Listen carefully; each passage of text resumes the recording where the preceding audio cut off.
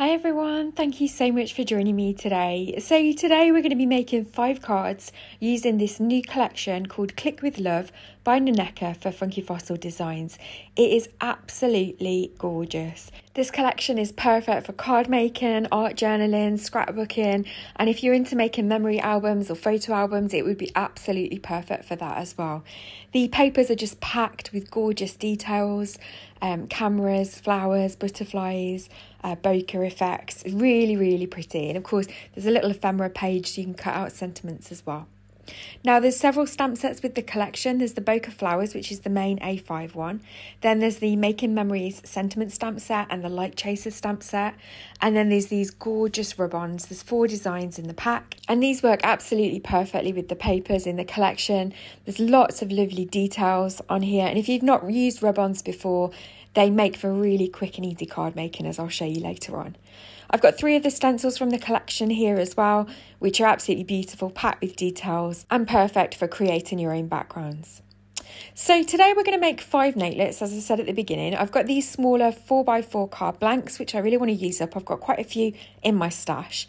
And they're a great size for kind of playing around with layouts without worrying too much about a really big blank canvas.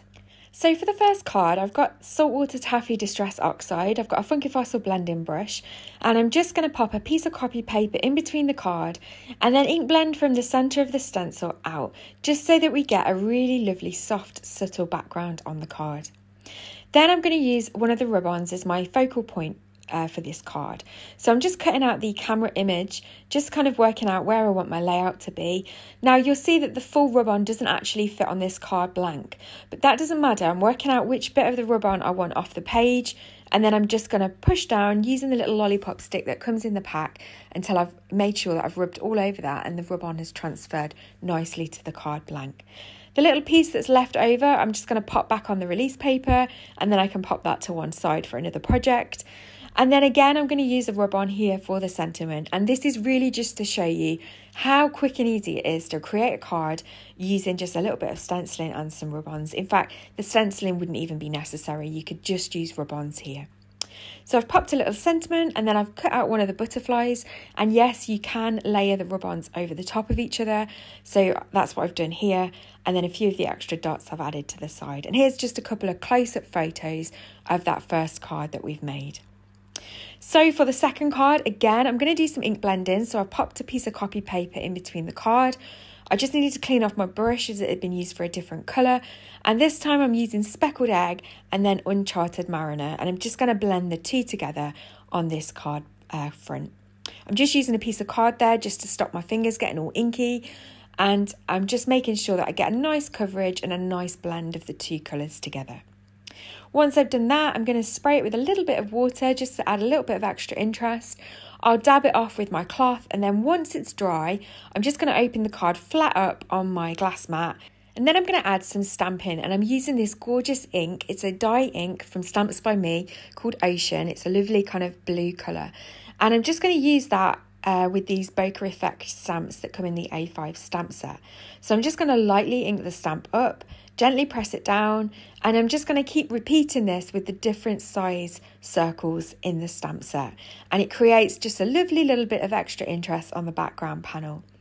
This dye ink pad from Stamps by Me is water reactive, so that's why I needed to make sure that my card panel was completely dry before I used it.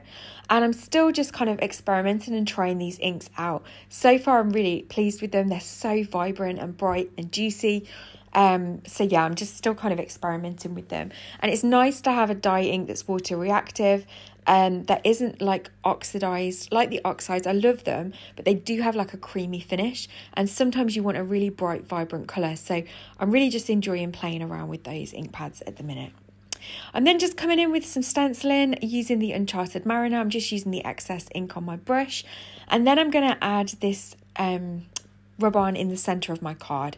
So again, I'm just rubbing it all over it with that lollipop stick just to transfer the image to the card.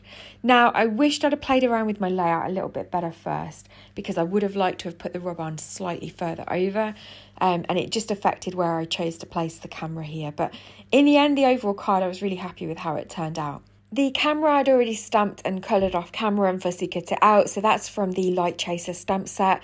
And then I've just used one of the rub-on butterflies, again just to add a little bit of extra interest. For the sentiment, I've cut this out of the paper pad. Again, I've done that off camera, and I'm just going to add a few white splatters first before I stick the sentiment down. And the sentiment just says, keeping memories. I've popped it up on a little bit of foam tape, and then that just finishes off the card nicely. And here's just another couple of close-up photos. For the third card today, we're going to use a piece of the paper pad. Now, this is where these papers are just absolutely gorgeous. There's so many elements that can be cut out. So I've chose to fussy cut the edge of this piece out. Just going to cut around the flowers and the film strip. And then I'm just going to use that along the left-hand edge of the card blank. I'm using my cutter bee scissors here. The papers are not too thick, so they're nice and easy to fussy cut out. And I'm just working out how low down I want the camera, and then I'm going to cut off the excess once I've stuck it down. And using the papers like this is a great way of creating a really quick focal point on your card and just keeping it nice and simple, because all we're going to need to do now is I'm just going to add a little sentiment and add a few splatters. So I'm going to add a sentiment from the Making Memories stamp set, and these are absolutely gorgeous. I love sentiments that have got double fonts in them. I'm just inking it up with some Versafine Clair Nocturne black ink, and I've used the sentiment which says, every picture tells a story. I'm just going to use some black soot Distress Oxide ink just to add a few black splatters here. You do need to use a water reactive ink if you add in splatters, and here's a close-up photo of the finished card. So for our fourth card today, I'm going to create a card front and then a matte layer for this one. So I'm just trimming down a piece of watercolour cardstock, 3 3/4 inches squared. I'm then using my grip mat to hold the card in place, and I'm going to use these gorgeous inks from Stamps by Me. I'm using Indigo, Magenta and Ocean. And because they're water reactive, that's why I'm using them, because I really want to try something with these bokeh effect stamps. So I'm just stamping the circles here, there and everywhere on the card front. I'm making sure some of the circles overlap. And once I've stamped to the side, I'm just spritzing my stamp with some water and just wiping them clean. Once I'm happy with those, I'm just coming in with a paintbrush and some water. And all I'm doing is just going around the edges just so that the ink starts to blend into the centre of the circles, and that really kind of just gives a really subtle bokeh effect. And I just think it's a really nice way of using water reactive inks. It's a nice way of stamping as well, because you're stamping in a different colour than you'd normally stamp in. I think sometimes we constantly stamp in blacks and browns and greys, but this was just a nice way of using the ink pads and stamps in a slightly different way.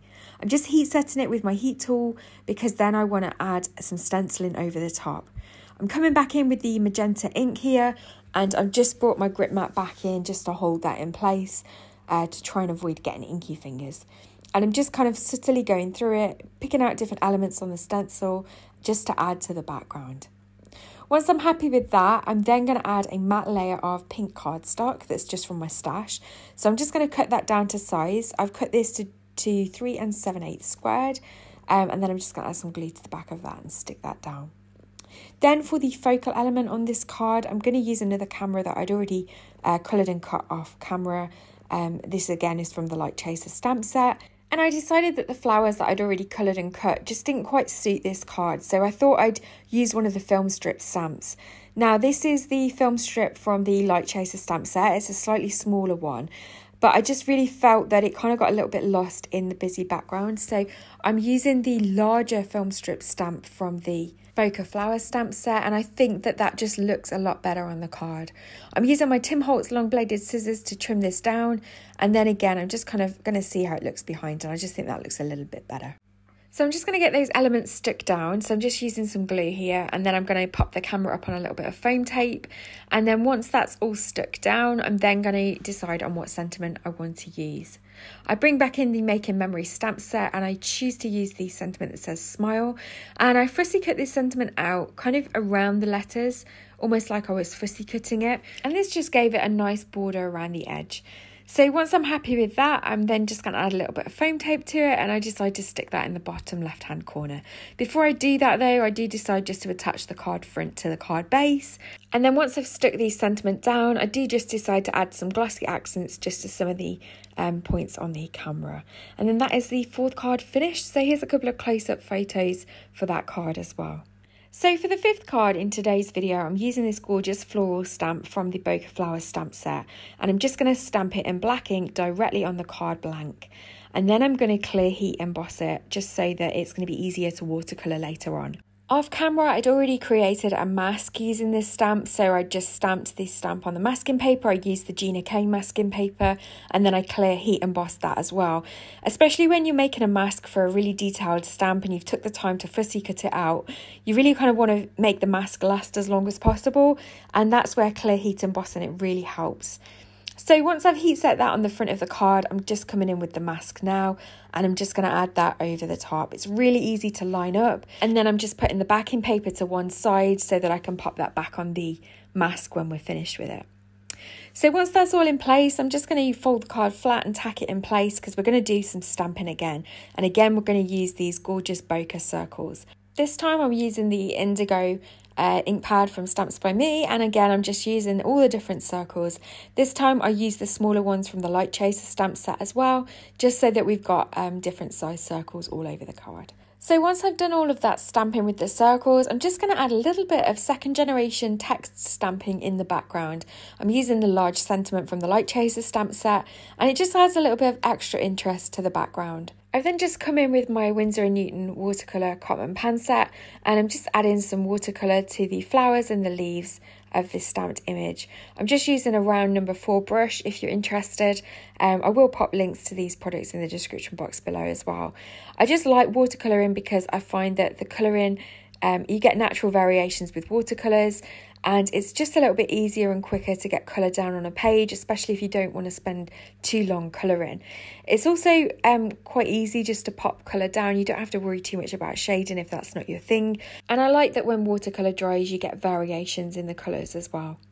I'm just going to add a couple of these rub-ons to the top right and bottom left corners. I'm just going to cut out those dragonflies. They're really pretty, and they're only small, so I've just fussy cut those out, and I'm just again using that lollipop stick to just rub them on the page and transfer them. You could of course use a score tool if you prefer as well.